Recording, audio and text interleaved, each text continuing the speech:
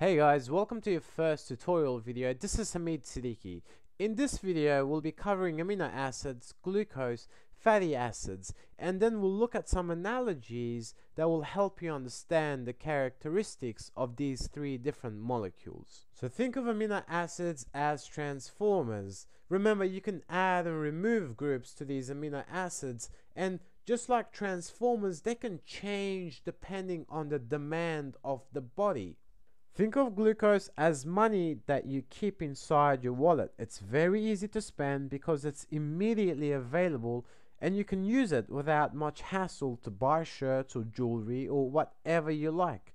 But if you decide to save that money into a savings account at the bank for later use, then this would be like our glycogen.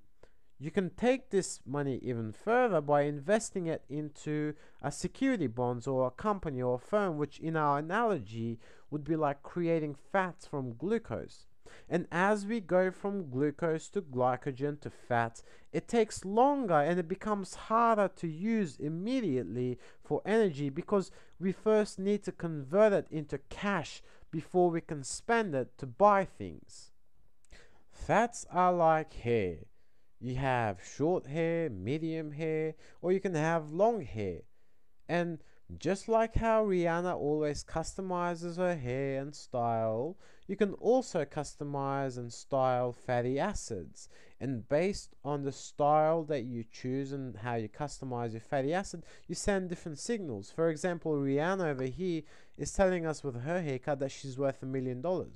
But when you see a hairstyle like Nicki Minaj's, you know there's something crazy going on and you need to run away. So just to recap, we saw that amino acids are like transformers and that carbohydrates are like money, and we saw that fatty acids are like hair.